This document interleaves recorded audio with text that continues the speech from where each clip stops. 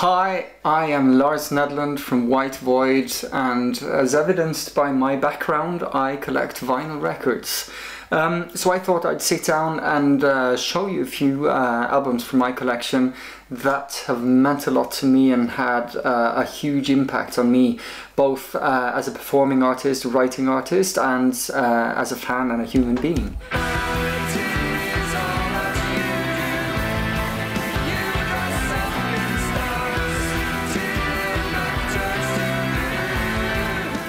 I thought we'd start with one of the genres that has made the most, profound impact on me as a music lover, and that's prog, progressive music. I found prog really early because of my dad. My dad is a music journalist, and he brought a lot of good stuff home. And one of the albums he brought home was this one, Octopus by Gentle Giant. And what really, captured me with this album was the sense of melody and the sense of freedom in the writing. I mean, this is the album that showed me what a melody can do and what a composition can do. It felt like it didn't have any restraints, and it had a freedom that I really hadn't encountered before. So this was one of the albums that kind of opened that to me. Next year, 1973, saw the release of my favorite album of a different progressive artist, namely Jethro Tull. This is a passion play, and I know a lot of people love Aqualung and Thick as a Brick more than this one, but to me this is the best album by Jethro Tull. The whole thing is put up and set like a play. So this is the first pressing, so it even has, the theatre program within it. 73. The next year, 1974, these were good years for progressive music. This album was released, Mirage by Camel. And this album contains one of my favorite songs of all time, which is Lady Fantasy.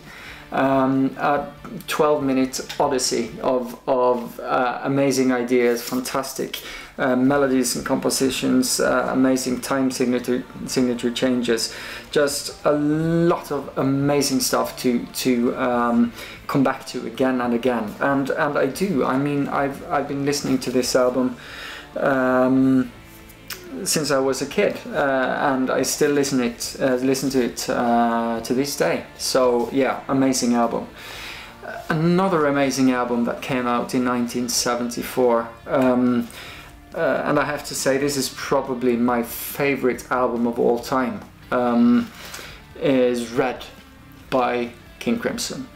I know a lot of people love, In the Court of the Crimson King, and even, Bible Black with Lark's Tongues in Aspic, and I love all those albums too, but this one's special. There's something about both the songwriting and the production on this that makes it sound like, it could have been done today almost. It's timeless.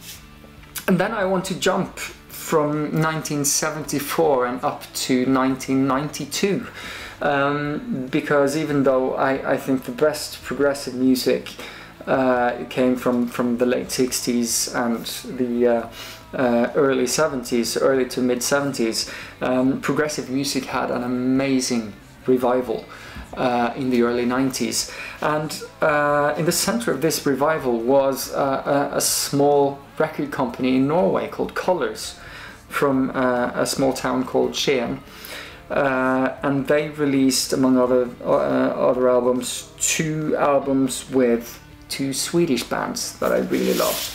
One of them is Landberg, Riktigt Äkta, but the real gem from that era and from that record company was this one, Hybris by Englagård. This is the original from '92, and I really love this album.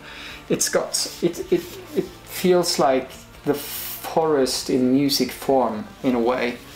There's just an immense beauty in everything having to do with this album, from the cover to the songwriting, to the production, to the instrumentation. There's nothing that I do not love. Yeah, these are some of my favorites. I hope that you maybe found some inspiration in this to go and check out some of these bands again if you've listened to them before, or if you haven't listened to them before, just go check it out, you know. There are so many gems to find.